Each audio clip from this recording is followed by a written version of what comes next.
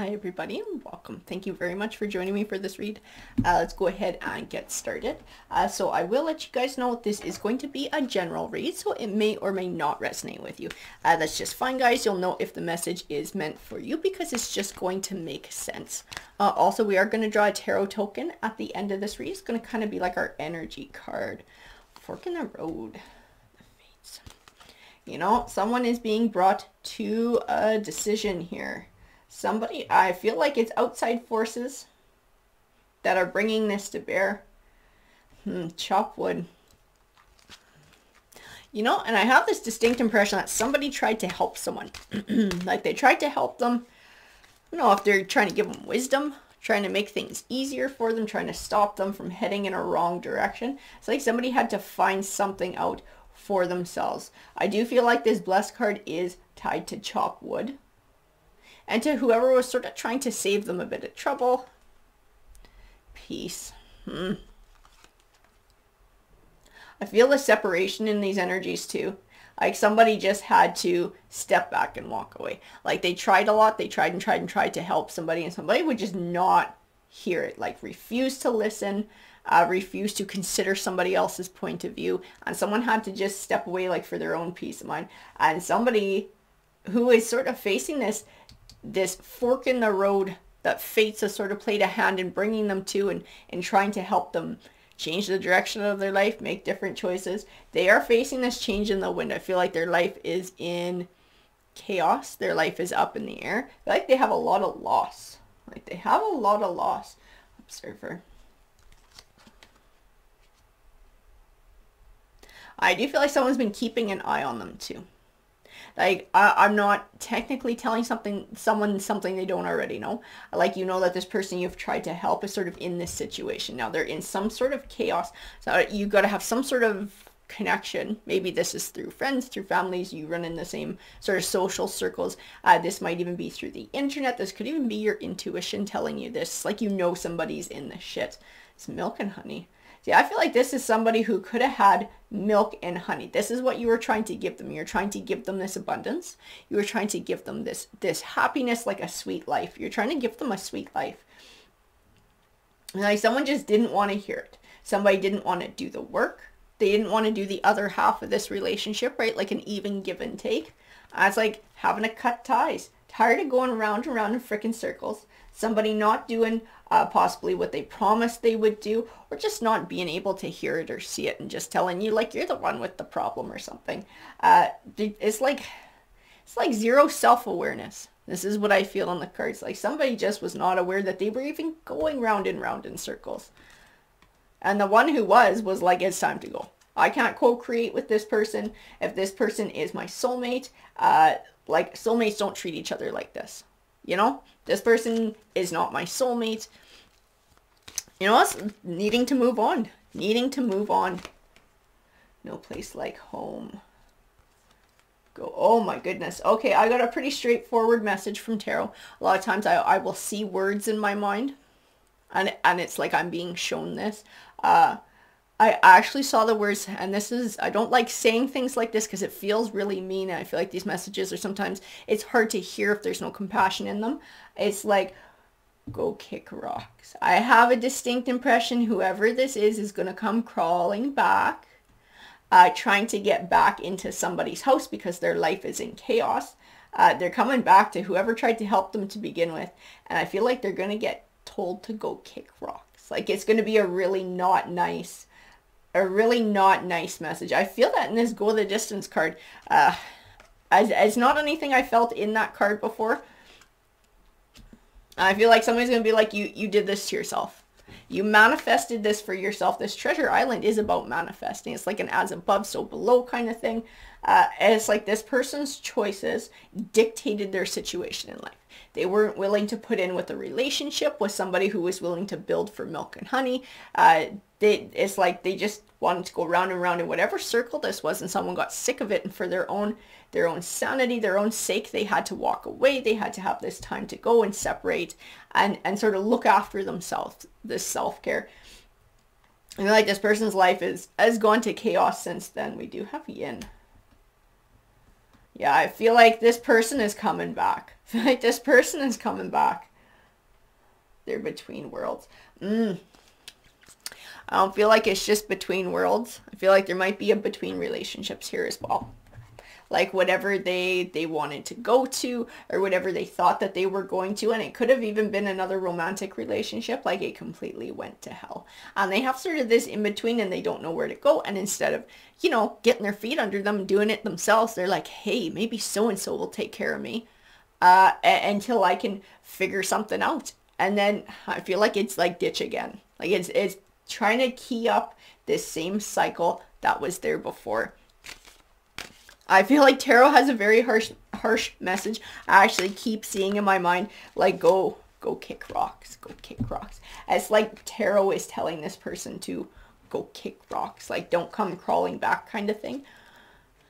I don't feel that tarot often tells things like that. Tarot is more like, here's the situation, this is what's going on. If you do this, kind of, this is probably where it's going to lead. If you do this, and this is probably where it's going to lead, and it's up to you to make your choice. I feel like tarot is really angry. I keep seeing that, like, go kick rocks. Like, this Five of Pentacles is where they're at. This person might even be homeless at this point in time. Homeless and penniless. This is about a situation they created for themselves. They could have had a happy home. They could have had 10 in cups, milk and honey with somebody. They made their choice to move away from that, to move in a different direction, to leave it behind. Again, the Hangman, it's like this person did it to themselves. It keeps coming through in tarot. It's like, you did this to yourself. I don't know if this is something that whoever tried to build with them is going to say when this person comes crawling back. Like, it's like a chance to sort of rip them a new one, or a chance to just, like, let it all out and vent. Because somebody tried to put in a lot of hard work, and then this person who left, this person who is now experiencing this Five of Pentacles, who's in between worlds, who's sort of like penniless, possibly homeless, they didn't want to put the work in. If you don't want to put the work in, you're never going to get the good results, right? So don't bother feeling sorry for yourself, because you created the situation for yourself. Knight of Swords. Oh, you know, and I do feel in this Knight of Swords, this person's like a right fighter. So I feel like even when this comes around, when this person comes crawling back, they still don't get it. It's like this cycle. It's still this cycle. And this is maybe why this message is coming on so strong from tarot. Because tarot does tap into things that we don't know, things that we don't see. Even spirit, right, on the other side of the veil. Tarot has a certain insight that we don't always get. And I feel like tarot is, like, really irritated with this person. It's like they're coming along, and I feel like they're going to try and get back in. They're going to try and sort of make amends, try and rekindle this relationship. But it's not for the right reasons. It's like it's for some sort of benefit for themselves. They're more of this page energy. They don't have a lot to offer. They don't have maturity. They don't have insight. There's no hard work behind any of this. This is like just looking for help. Just looking for help during a time, because they're going towards a Knight of Pentacles. This is what you were for them for a very long time. You were this Knight of Pentacles. The Knight of Pentacles represents somebody who's like a steady Eddie. Somebody who is in it for the long haul. Someone who you can count on when the chips are down. They're right there. They got your back. That's what they're after. And I feel like this was part of the cycle that you got tired of and sort of had to bring to an end. It was like, I'm not going to be your steady Eddie anymore. I'm not going to be there to wipe your ass when you screw up. It's like, this is something you're going to have to take responsibility for in your own life. You're going to have to figure your own shit out. I do believe the Temperance card is speaking to that too. It's that balance between emotion and logic, being able to keep your passions in check, to keep your emotions in check, to sometimes do the hard thing, even though it's not fun, but it has to get done. So you do it. You suck it up and you do it. And I feel like somebody doesn't want to suck it up and do it. We still have this Four of Cups here.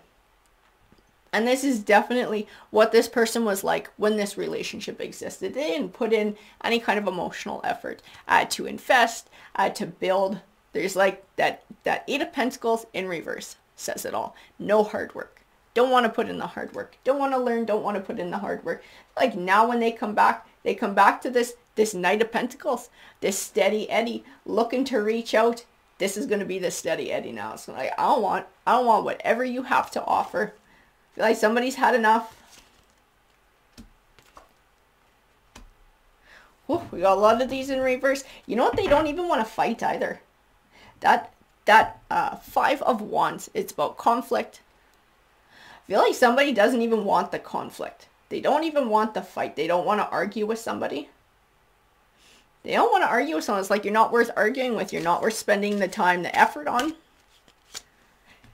It's like this person is not, I feel like they're not going to be like their emperor.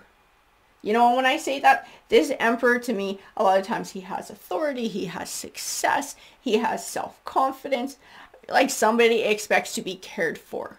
Like they expect this Knight of Pentacles to be their emperor, to just care for them, look after them, and they can just do whatever they want. That's their wish fulfillment. It's like, I'm not going to be your wish fulfillment. Your wish fulfillment does nothing for me. Queen of Pentacles. Queen of Pentacles.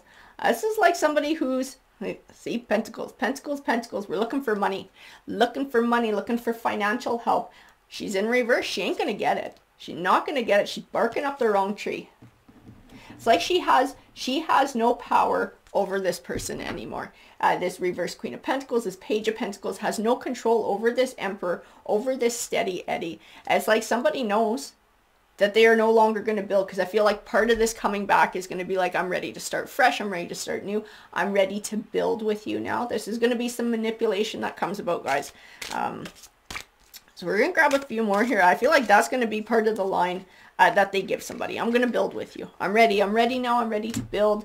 But it's not. It's still sitting in like this, looking for Nine of Cups, looking for wish fulfillment, looking for someone to care for them. I do feel like the word marriage is going to be thrown around. Because these people, I do not feel a marriage connection behind them. So they are not married. These people are not married. I don't know if they were at some point, but they are not married. That is severed. But I do feel like this is going to be part of what somebody's peddling, part of what somebody's offering. I'm ready for a deeper commitment. I'm ready for marriage. I'm ready to build. They're not, though. They're not willing to do the work to bring balance to this relationship. They're still just looking for, to play the field. They're looking for lovers. They're looking for just a tryst. They're looking for something that's going to give them just what they want. They don't want to have to put any effort into it. Like nothing's changed. Nothing's changed. That Sun card is usually a good omen card. It represents positive things manifesting.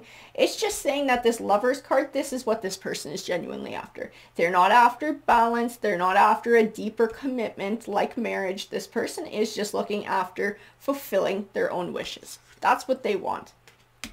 And Devil card on the Hermit. The Devil is a destructive force. It is manipulative. And this is part of what this person is bringing forward. This Queen of Pentacles is going to be bringing forward manipulation to try and get back into somebody's life. But this Queen is a destructive force in this Emperor's life. That's what she just sucks from them. Just takes and takes and doesn't give. There's no balance. There's no even balance here. This Hermit card belongs to this Emperor.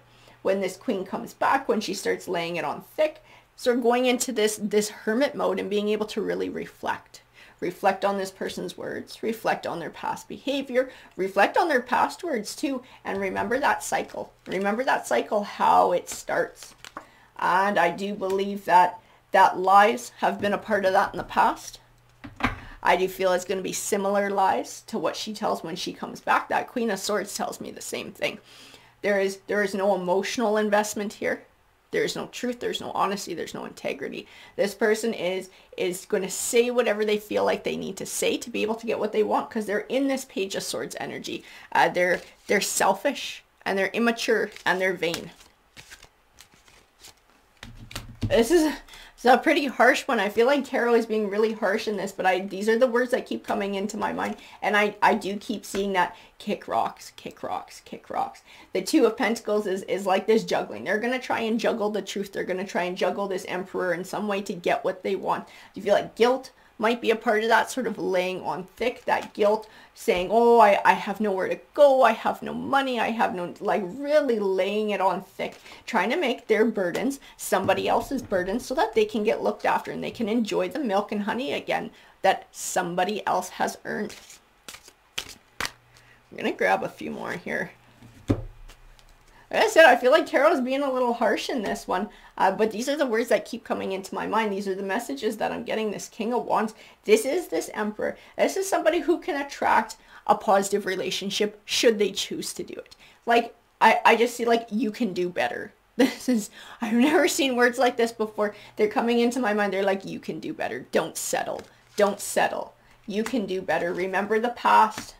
Remember that this person was greedy.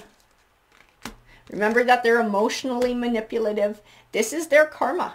This is their karma. If they want to live through life like this, they want to go through life taking advantage of people, not building, taking what other people have. Like, don't be surprised when they have nothing to fall back on when it goes to shit, because they didn't earn anything. They don't have anything put away. They didn't build for themselves.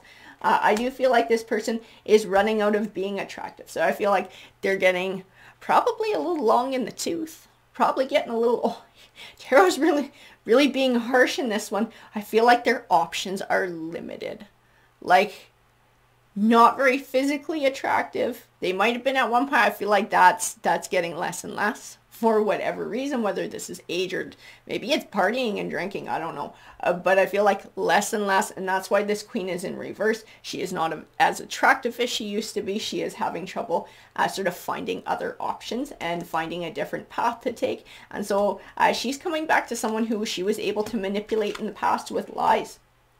And she's going to try it again with this fake, let's rekindle our relationship. I'm ready to try again. Like I said, the word marriage is going to get thrown around.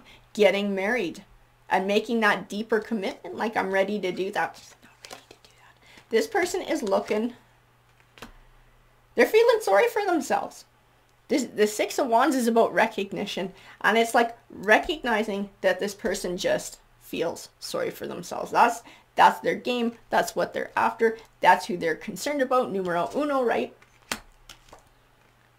And I do feel like there's a need to defend oneself, or their morals, their values, the new life that they're building. We do have this High Priestess too here. As she is in reverse, she can speak to secrets too. Things in the dark coming to light. I do feel like this is going to be part of this conversation when this person comes back in, bringing all these things from the past forward, sort of bringing it to light. And then you said this to me before, and this is how it went. Like, what's going to be different this time? I do feel like somebody's going to have to defend.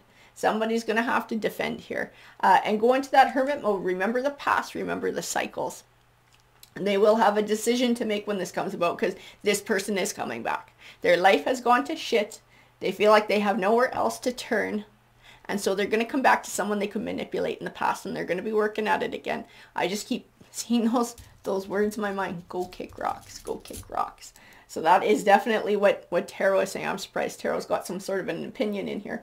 We do have Temperance. Temperance is that balance, finding a balance between emotion, between logic. When this person starts running their games, being able to step back into that hermit mode, pull emotion out of it and sort of look at things logically. Remember the past, the behaviors of the past, and being able to recognize a pattern that is trying to start up again. I do feel like that is the message behind this read today. I was a little bit, like I said, it was a little bit harsh for somebody. I feel like Tarot was really angry in this read and had to bring it forward like that. Alrighty guys, if you enjoyed the read, if it resonated with you, please hit that like button, that subscribe, and feel free to comment. Take care.